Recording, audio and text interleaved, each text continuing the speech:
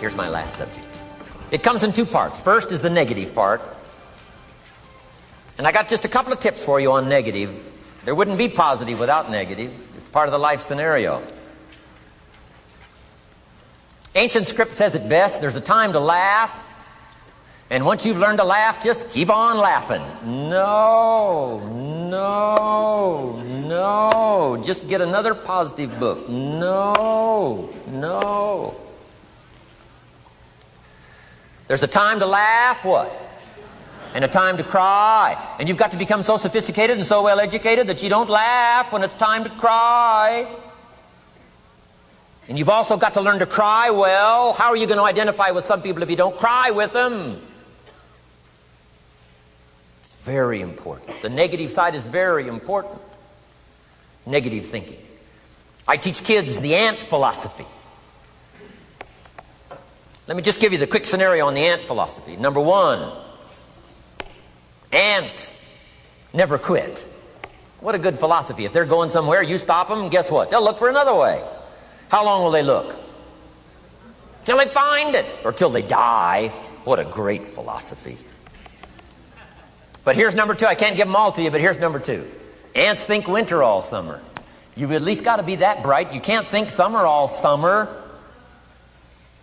You got to do some winter thinking in the summer. You say, well, the sky is blue. The clouds are fleecy. You can't be faked out by that.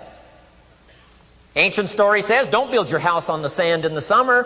Why would we be cautioned not to build our house on the sand in the summer? Because it's easy to get faked out. So what should you do during the summer? Think winter. Think storm. That'll drive you to find a rock in the summer when the sky is blue. Key, negative is normal. You got to handle it. You can't dismiss it. It's part of the life scenario. So don't ignore it. Let it be part of the scenario. Here's the key. Learn to master it. Negative is not to be ignored. It's to be mastered. It makes us better than we are to wrestle with it. It makes us better than we are to be alerted to tyranny that moves into Kuwait, or ignorance that moves into your life, or procrastination that moves in and robs you of your fortune, or poor health that's going to be the legacy of those who neglect their health disciplines. You got to do battle with the enemies on the outside and on the inside. So learn how to handle the negative. And now here's the last, called the positive. Let me give you the day that turns your life around as quickly as I can. I got 4 parts to the day that turns your life around, and then we're finished for the day. Number 1, disgust. Disgust. Disgust is a negative emotion, but it can have a very positive, powerful effect. Disgust says, I've had it. What an important day that could be. I've had it. Wow. I met a beautiful, powerful, accomplished executive lady in New York. Company invited me to come in. This lady was the vice president, extraordinary lady. I got to know her and I found out her story. I said, how did you get here? Big income. And she never went to college, never went to university. I said, how did you get here? Executive, powerful, income. She said, well, let me tell you part of the scenario. She said, when I was a young mother a few years ago, she said, one day I asked my husband for $10. And he said, what for?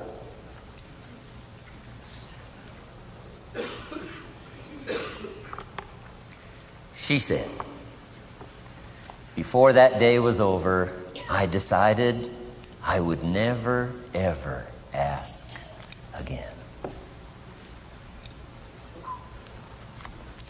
She said, I started studying opportunity, found it, took the classes, put myself through the schools, did the scenario.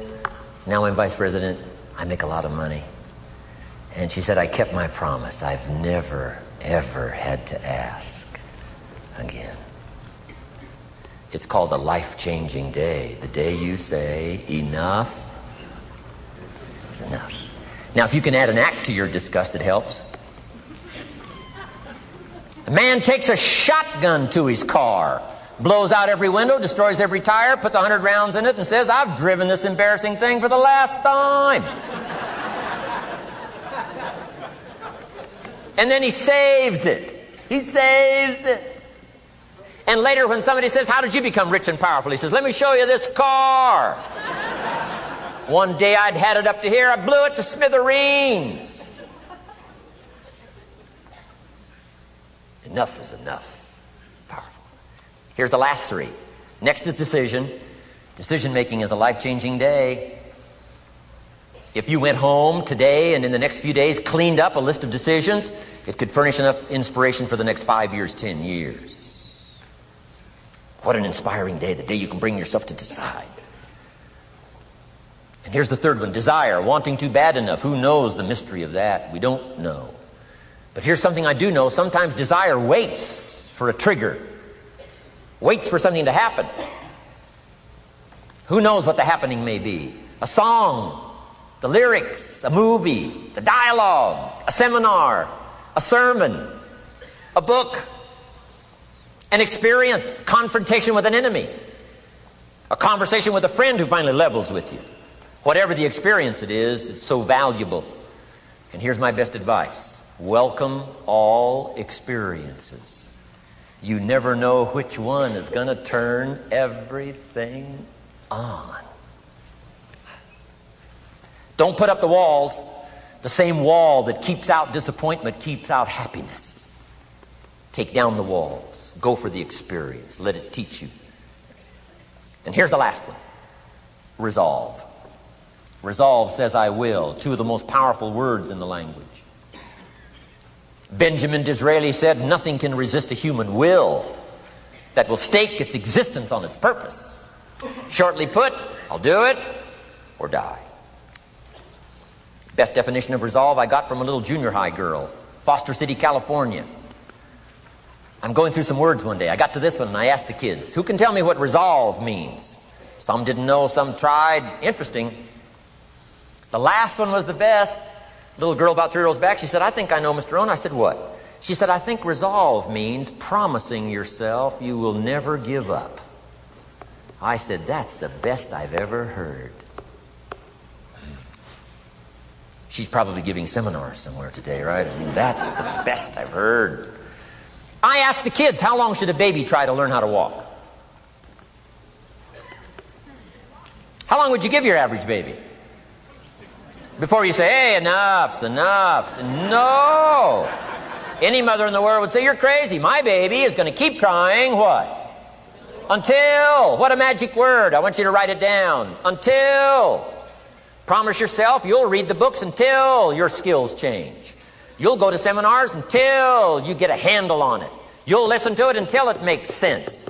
You'll go for it until you understand it. You'll practice it until you develop the skill. Never give up until, however long that is. Step by step, piece by piece, book by book, word by word, apple by apple. Walk around the block, walk around the block. Go for it. Don't miss the chance to grow. And resolve that you'll pay the price until you learn, change, grow, become. Then you'll discover some of life's best treasures when you pay that price. Now here's my last word to you. It comes in 2 parts, and here it is. 1, learn to help people with their lives, not just their jobs. Learn to help people with their lives, not just their skills on the job. Touch people with a book, touch people with a poem, touch people with some words. Don't fail to say something that could be meaningful. Help people with their lives, help them set their goals. Help them with their dreams, help them with the future, help them with errors, help them with mistakes. Help people. Help your kids not just get along, not just hang in there. Not just try to hold the family together. Try to build lives with communication. Build lives with setting goals. Help your kids with their lives, not just their homework, their lives. And here's my last one for you personally, because I'm probably one of the best examples of this standing before you in this auditorium today. Here it is. Ancient script says, if you work on your gifts, they will make room for you. If you work on your gifts, They will make room for you.